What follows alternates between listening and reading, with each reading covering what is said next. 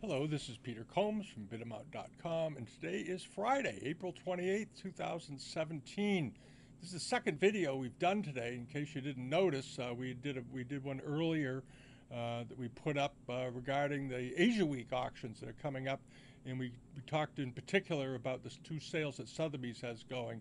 And if you haven't seen it, take a look. We're trying a new format for doing those kinds of videos. And I'd be really curious to see what you think of it. It's something we thought we wanted to try, and we did. So they're there. So let's get over to the auctions. This was on eBay last week. There were two of these paintings. These were really nice 18th century watercolor, pen and ink with colors paintings. There was this one and this one. They were put up by the same seller. I thought they were extremely attractive, nice early drawings. And I suspect they went to the same buyer. They bought almost exactly the same price, $1,000 within $10 for both. But beautiful little on silk paintings, very classical. The artwork is very reminiscent of what you see on 18th century Peking enamels as well. Very attractive, nicely done. And there was this. This was an exceptional thing. I want to show you this in case you missed it. This was a beautiful, probably 18th or early 19th century mirror that Seller Juice 1499 Chamberlain Antiques had up.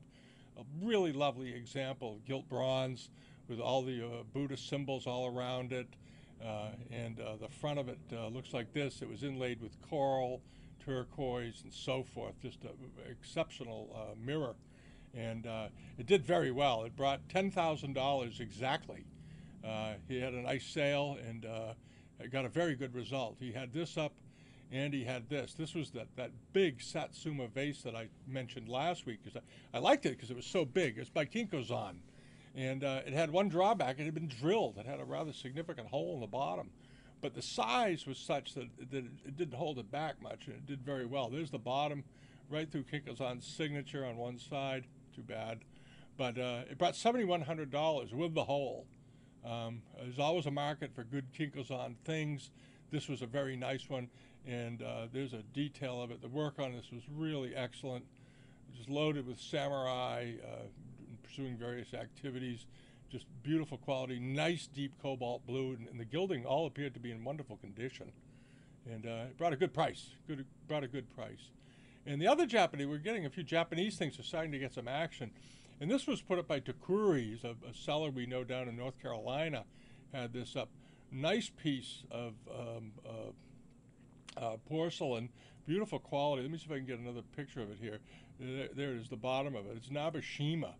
Excellent quality, nice high foot on it, well-rounded, very finely glazed, as the good Nabashima always is. There's a nice profile of it. Nice strong sides, beautiful decoration. And it did fine. It brought $555, which for Nabashima these days is pretty good. I think that there's a bit of a market starting to develop for Japanese wares. Japanese collectors have had a wonderful time the last 20 years. They've been able to buy things for about 80% below what the market had been before Japan's economy tanked on them.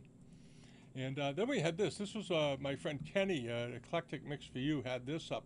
A really nice crackle glaze, probably 18th century incense burner with archaic relief repeats all the way around it. This was a very, very nice piece. I liked it. He had sent me a picture of this before he put it up.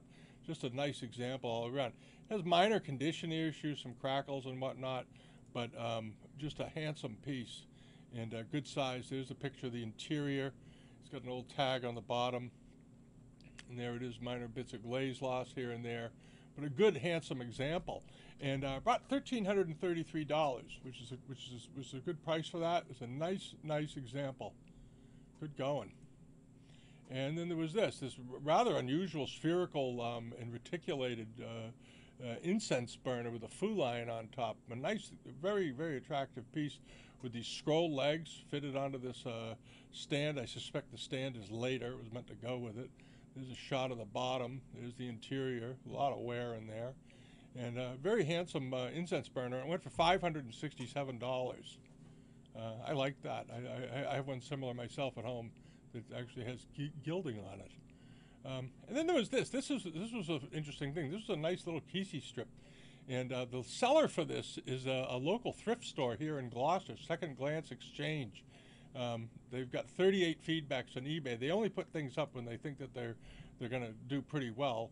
A couple of months ago, they had a pair, you may remember, a very attractive pair of Islamic market-looking Peking enamel ewers, wine ewers, that they came through here. These may have come from the same donor. All these things are donated, and this Kisi panel is very pretty, good strong colors. It did well. It brought $990. And that exchange is a wonderful charity program. They give the money to a couple of extremely deserving causes. And then this was something that Grand Pip 7 had up. He had several of these Kangxi vases up. I like the shape of this one. I like pear-shaped vases. And this was nicely done with a slightly flared mouth and a little bit of work there on the foot, how it flares out and curls under. I liked it. And I put it in the letter. And this is the guy that uses the Coke cans I'm always talking about. I'm going to send him a nice empty wine bottle to put in his pictures, I think. Anyway, this one did pretty well for a small piece of Kangxi. This isn't, really high-end decoration, but it's folky, and I happen to like it. And then we have the price on that was $500 on the nose. And then next up was this. This was probably a jade stand that 77 Pud got. Beautiful piece of cloisonne with a wave base, and with the waves, the foam of the waves, all done in gilt bronze. Extremely attractive, nice old piece. Here's a picture of the bottom. Looks to be like a 19th century example, early to mid 19th century, but really excellent quality.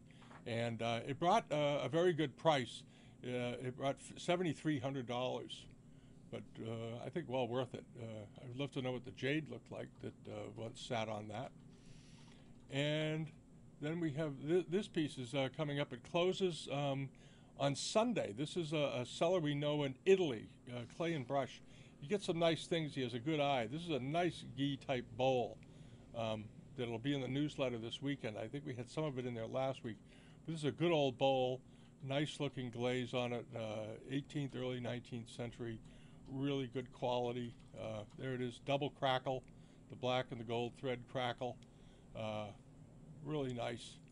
And I think this is probably Chen Lung. I wouldn't disagree with him on it. It's a good quality piece. And this is closing on, when does this close? This closes on Sunday. It's a very large screen, nice table screen with inscription, wood stand, Femi-Vert enamels. Very, very pretty. Nice big one. Screens have been doing really well lately. And this one's getting up there. It ends in a couple of days, and it's up to $1,382 from Roundhouse Antiques. This is the first time we've come across their stuff. So we'll see how it does for them. And there's other things that will be in the newsletter this week. These are just some of the things that are currently available. This closes on Monday. It's a nice Chinese Kisi rank badge with a phoenix on it. Very classic form, but very clean. This thing, a lot of times these can get a little ratty looking. This one isn't. It's nice condition. The colors are still good. Chinese silk, as you know, tend to fade, whatnot. This one hasn't faded. Doesn't look like it faded hardly at all. That red is still nice and strong, and it should do pretty well. It's up to $167. It ends Monday. Could do a good bit better, I think. And getting over here, here's the, just so if you're wondering about the other video, on our Dealers and Auctioneers page, we added the two catalogs that are coming up for Asia Week, and there's the video we did today that goes with it. Take a look at it. There's some really amazing stuff. They have a copper red bowl that's out of this world. It's just absolutely amazing.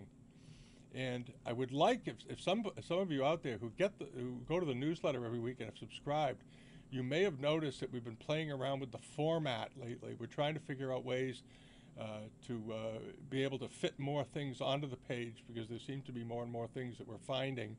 And we're trying this new format. It's much easier for us to upload, saves us a lot of steps, and gives us more time when we're not doing our regular business to add things. But because we have to go through everything you see in that newsletter, we pan pick. This is not we don't have a computer program that just loads the pages for us. This is every piece on here we've looked at, talked about, thought about, and included in here each week, and it's a lot of work. So we're trying to find ways to do it better, and that's it. I hope you have a great week, and check out that Sotheby's sale. There's some really beautiful things on there, and the catalogs are well written. And we're going to try and get to the Christie's sales and the Bonham sales, and separate videos for them in the next week, hopefully. All right, everybody have a great weekend, and see you all next time. All right, thank you. Bye bye.